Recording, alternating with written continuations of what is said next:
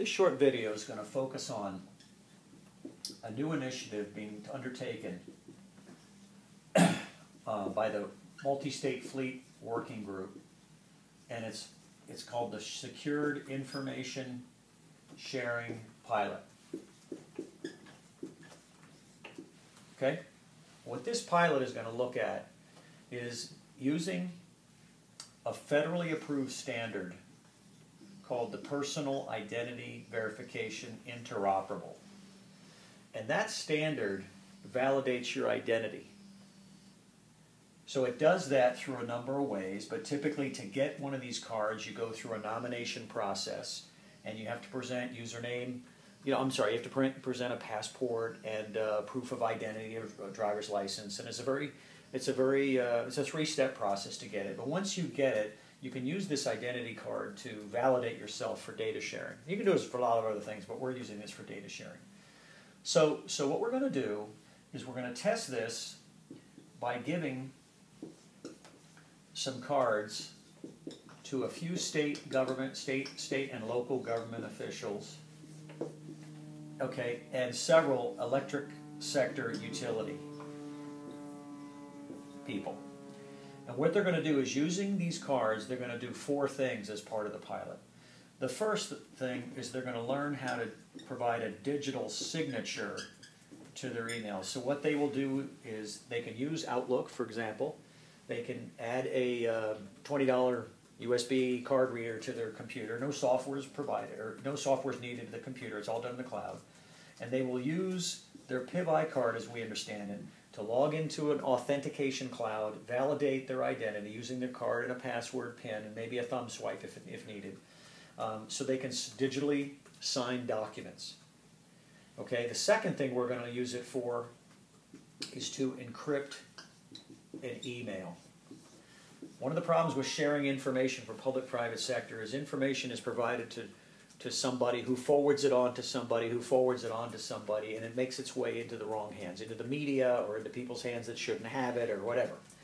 So by encrypting an email, it'll say that if I send it from person on private sector to person at state, only the intended person of the state can open that email. So that's one thing we're going to also do, is to test the encryption of emails. The third thing we're going to test is the encryption of files. We found during the ice storms in 2013, 2014 that the private sector can provide data, sensitive data, to states, who can then tell the private sector on how to route those vehicles here versus there, how to get through toll stations and way stations faster based on that data provided. That data is sensitive. It cannot be used for anything other than operational purposes. If not, they just won't provide it. So by encrypting files, okay, the file can be encrypted, attached to a Gmail or Yahoo Mail or even secure mail, whatever, sent to the intended party. They can open the email, but they can't open the file unless they have a PIV-I card. Okay, and the fourth one we're going to look at is encrypting a portal, where we can introduce, before you log into the portal to see information, public or private, you have to validate your identity. So we're looking at those four things right there. Why are we doing that? Because the private sector has lots of information that's sensitive. The public sector has lots of information that's sensitive.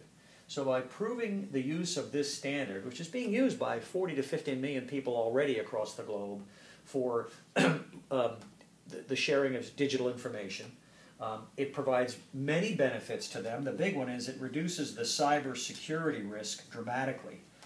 From the DoD, the cybersecurity is at least 50%, if not more, is based on stolen identity. So if you have an identity management program, you can eliminate at least half of the cyber threats that plague most organizations. Okay. The other thing it's going to do is build a trusted framework. By building this slowly over time, the trust will develop. On the state side of this, you'll have state police. They need a trusted network to do this. You'll have State Department of Transportation. You'll have State Department of Emergency Managements, and you'll have Homeland Security. You could have health in the future. The nice part about this, it's a cloud-based technology that's being used by the DoD and many of its contractors. So building a trusted framework is very important. Once that trust is there, people tend to share more and more information. I think one of the other things too is this is proven This standard is proven, as I mentioned before. Millions of people are already using it. We're adapting it for this very small pilot. But the whole point of this pilot is to expedite what everybody needs, and that is power restoration. If we can help restore power faster, everybody wins. And so that's the whole goal of this pilot, is to build a trusted environment to share sensitive information, improve cybersecurity for everyone involved, and the end result is expediting power restoration efforts around the country.